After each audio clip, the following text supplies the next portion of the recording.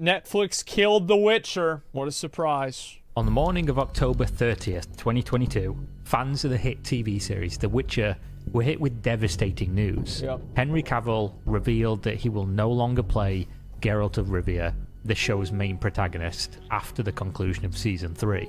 A heartbreaking turn of events, one that has bred incredible bitterness towards the show, and of course the writers. This is a fucking tragedy, and genuinely unexpected. I think it's unexpected, but I bet if you read the books in The Witcher and you compared it to the show and you knew that Henry Cavill was a huge fan of the books, I feel like it wouldn't be that unexpected, right? Yeah, I feel like that would add a lot of insight into it.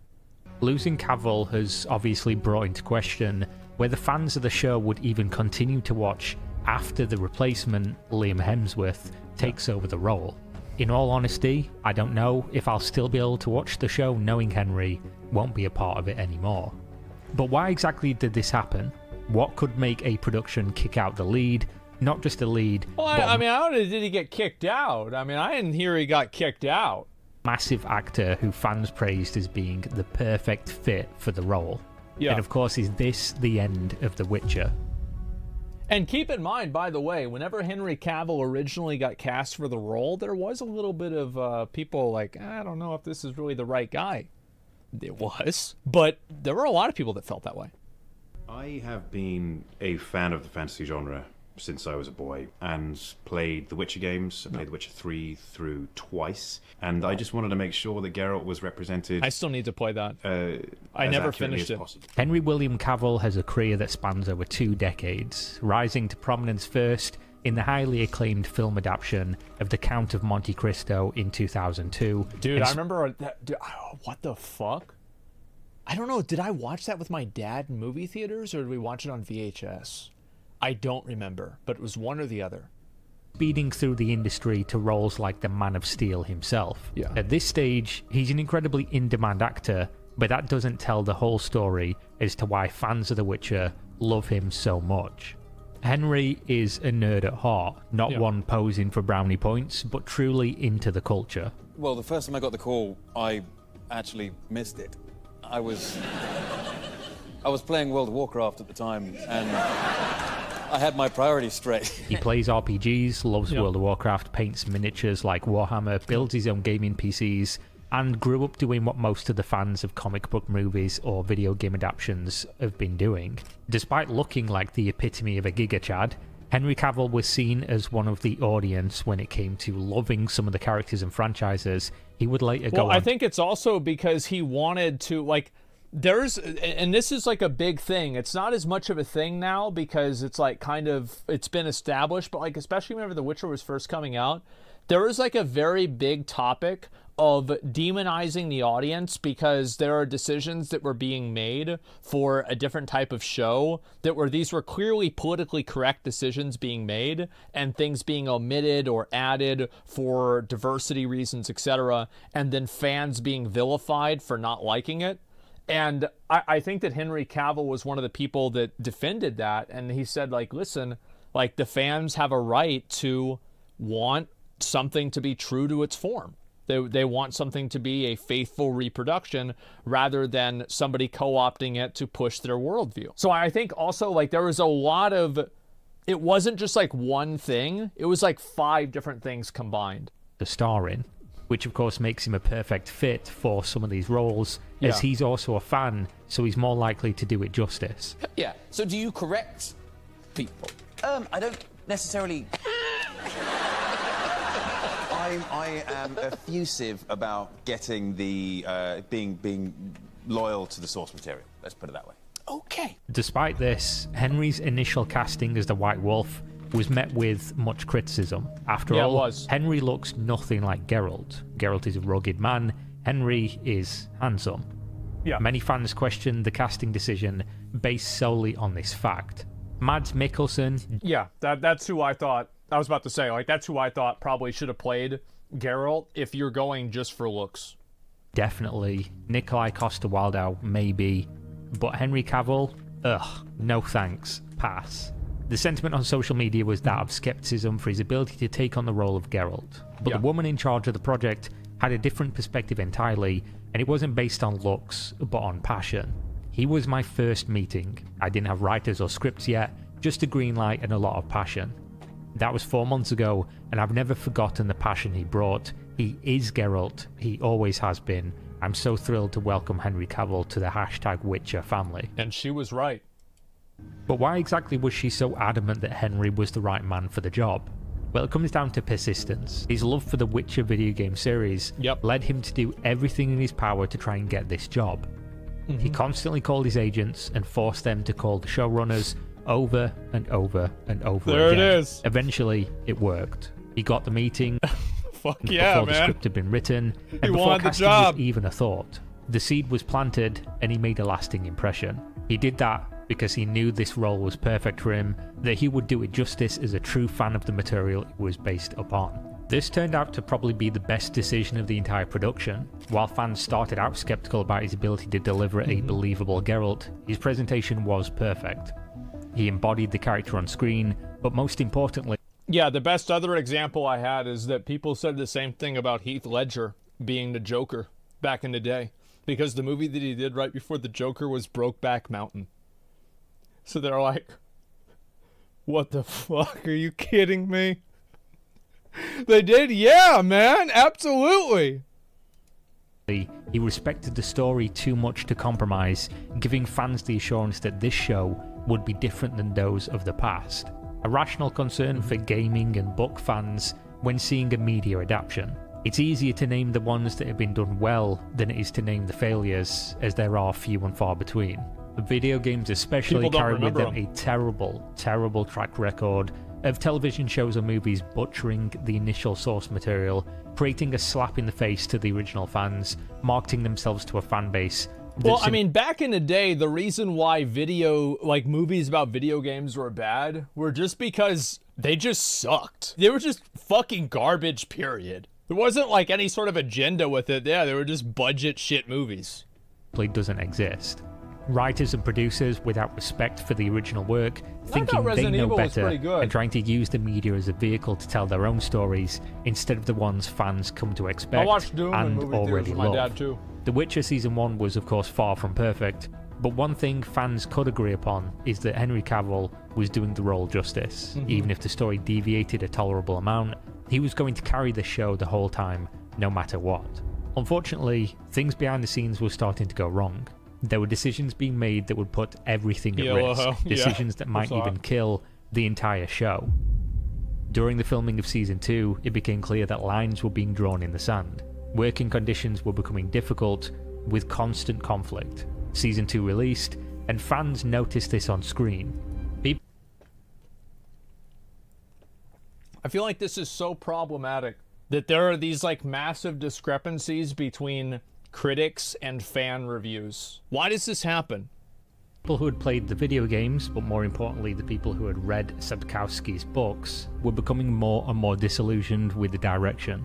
The shift of narrative was clear, things were not really making sense. The source material was being disrespected or outright ignored. Well, and it's also like, weren't they saying that like Geralt wasn't even going to be the main character soon? Like, hold up. Wait. What's this show called again? Numbers, however, the people viewing were still good, which allowed for a Season 3 greenlight from Netflix, and the ability to perhaps steer the ship to safer waters if, of course, fan input was heard. Unfortunately, during production of Season 3, Henry Cavill took to social media and announced his departure from the project. From the outside, this seemed incredibly out of the blue. After all, why would a man who fought tooth and nail to get himself cast in this role give it up when the show was Can you imagine like how disappointing that must be too, right? It's like you really want the role, you like grow up reading the books, loving the games, and then like you finally get the role and you have these fucking clowns that are ruining the show, and it's just like finally you're like, this is ruining my life, I need to leave. That's so awful. To continue on without him. How could he do that to himself, to the show, and to the fans who saw him as Geralt and entirely irreplaceable? Immediately, the internet rumor mills came to life, and theories were being tossed around as to why I made a number of videos about this. This happened. One common speculation at the time was that due to DC's push to compete with Marvel, Henry's much more important and lucrative role as Superman was going to limit the time available to act on the Witcher series. Yeah. That he had simply made the choice to give up the role of his dreams on a show he seemed so passionate about in order to continue playing the Man of Steel. Right. But did Superman really kill the Witcher? I wanted to make it official that I am back as Superman.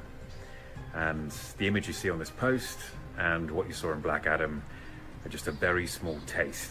And then that didn't happen for some reason? This theory was shot down early, in part due to Henry's own words. He stated that everyone involved on both sides knew of his desire to maintain both, and that he would play The Witcher for at least 7 seasons, quote, as long as we can keep telling great stories which honour Sapkowski's work. Which could of course just have been words, a broken promise, but just a few weeks later, Henry announced that after meeting the new DC director James Gunn, his role as Superman was now over, leaving him seemingly infinite time. Henry was now out of his 2 main and most beloved roles within a matter of weeks, and the fans... I'm gonna be real. The DC Extended Universe is a joke. They're not gonna continue the storyline from the Snyder Cut. The shit is over. They did him a favor. Justice League was fucking garbage. The only one, in my opinion, that I thought was any good was Aquaman. And even that was only good because of Jason Momoa. And there was some really cool effects, etc. I think that the guy that directed it was like a horror director or something. I don't know, man. They probably did him a favor. With more questions about what it was that actually killed The Witcher. Pretty soon, however, they discovered that the reason Season 2 was noticeably worse than Season 1 was exactly the reason Henry was no longer playing Geralt. In a social media post, one of the Witcher show writers took to Instagram to end speculation. Bo DeMayo said, quote, I've been on shows, namely Witcher, which some of the writers were not fans or actively disliked the books and games, even actively mocking the source material. It's a recipe for disaster and bad morale. Fandom as a litmus test checks egos and makes all the long nights worth it. You have to respect the work before you're allowed to add to its legacy. See, yes, obviously. Yes. Fucking exactly. Bold claim that showrunner Lauren responded to directly, ending her message with, quote, don't believe everything you read. Fans again were given the breadcrumb trail to follow. Before Henry had even announced his departure... Well, I mean, it doesn't really matter what you read. At the end of the day, people didn't like the narrative in Season 2. They felt like the show was going in a direction they didn't like. So, I mean, fuck. I feel like that kind of seals the deal right there. It was clear the show was veering towards its own path, away from respecting the books. And then they even tried to do that Blood Origins bullshit. I didn't even watch that. Like, that came out... I saw the reviews, and I skipped it. This added testimony on social media, it was starting to make a whole lot more sense. Henry's quote about staying for at least 7 seasons, remember, ended with, quote, as long as we can keep telling great stories which honour Sapkowski's work. To Henry, they were no longer respecting this work. At this point, people started to dissect old interviews from Henry and saw that he was even publicly discussing how hard he'd had to fight to get certain elements of Geralt from the books into the show. Quote, this season, I really wanted to make sure that we represented the book's Geralt more accurately, and that we saw him speak more. I pushed really, really hard for that, as well as... What is the subtext of, I had to push really hard for the main character to have more voice lines?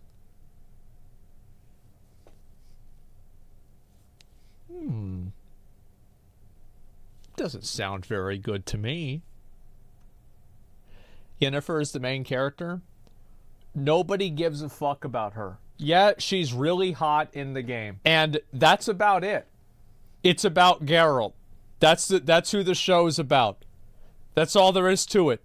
Later, when he discussed some of his favourite scenes from the books being cut entirely from the season, quote, it was such a shame, a lovely bit from Blood of Elves had been left out of Season 2. He tried to do it justice, of course, by improvising part of that scene during the death of Roach, Geralt's horse.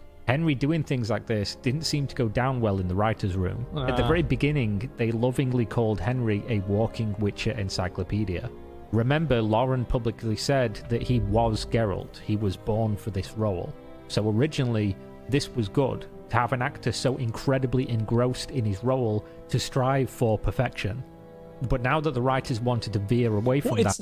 I feel like striving for perfection implies that's like, oh, this person just wants it to be so good, they don't want to have any progress made or any deviation. But no, it's not that. It's that he just wanted it to make sense in general.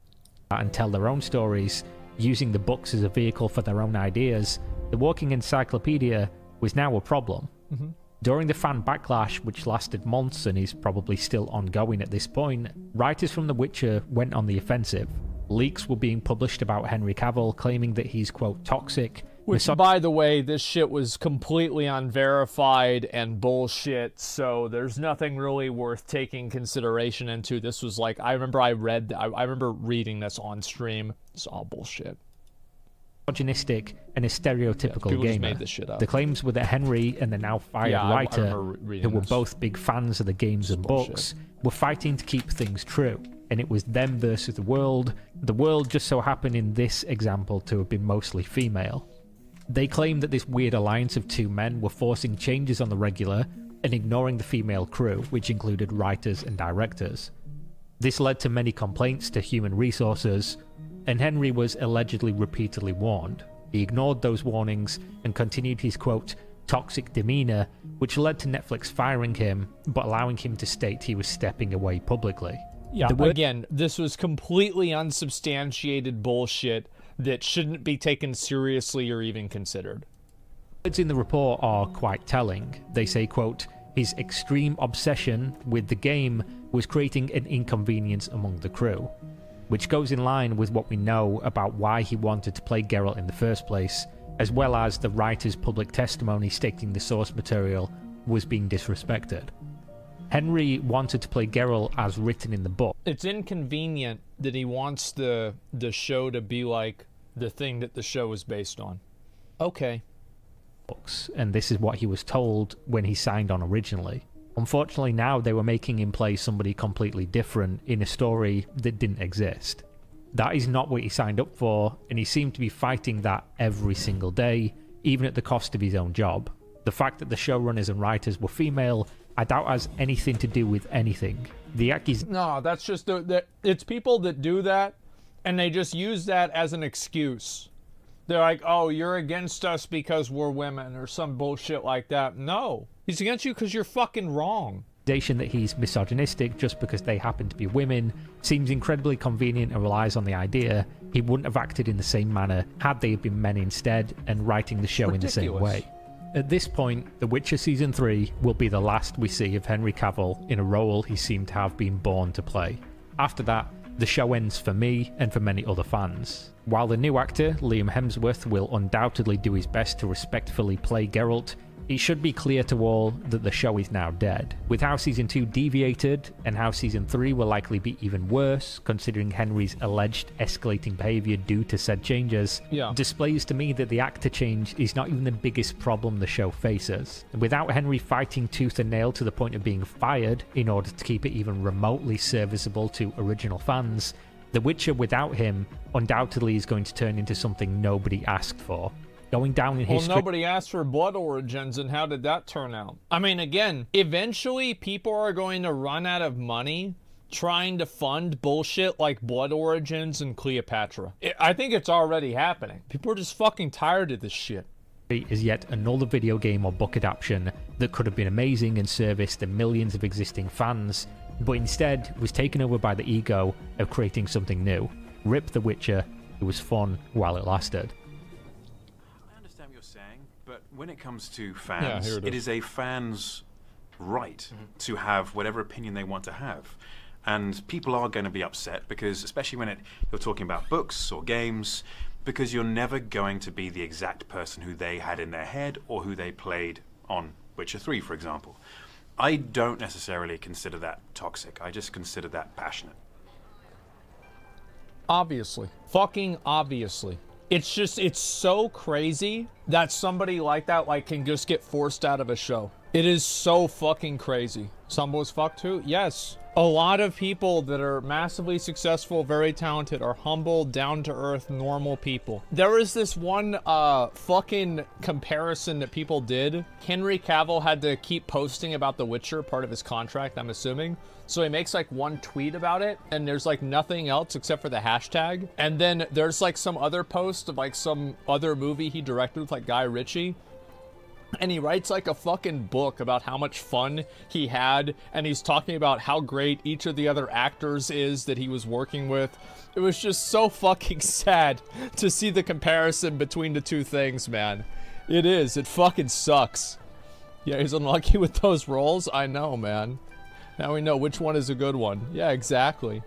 Seeing the ratings completely flip between editors and audience for season 1 and 2 is funny. Orange Smith's main writer doesn't want to adapt the book. She wants to use the Witcher IP to boost her career. I think you say something similar with the Halo writers. Yes, it's like you have the easiest job in the world. You take the books and you put them on the movie. That's it. Like, it's just like, how do you let your ego get in the way of $1 billion fucking dollars? It's like the Game of Thrones guys. Remember back whenever they started? There was no ego. They just did that fucking chapter for chapter, book for book, word for word. And it worked great. And then they decided, hey, let's go a little bit off script. And then the show died. That's exactly what it is. Peter Jackson. Well, there were actually a number of deviations. And again, if you want to deviate, okay, good. But goddamn, if you fuck it up, you're going to hear about it. There were massive deviations in Game of Thrones. Yes, sure, massive. And there were massive deviations in Lord of the Rings. And I also use Fight Club as an example. Massive deviations. But they were good. And that's what matters. Because if the deviations are bad, then you should have just stuck with the original shit. The only major deviation, I would say, in Lord of the Rings, other than like storytelling deviations, is the way Saruman dies. I think that's probably the biggest one. I think that the Witcher thing is such a disappointment. I loved season 1 of The Witcher. I thought it was incredible. I remember I watched it with Izzy, and then I watched it with my mom. It was great. And, you know, things just kind of got worse after that. It's sad.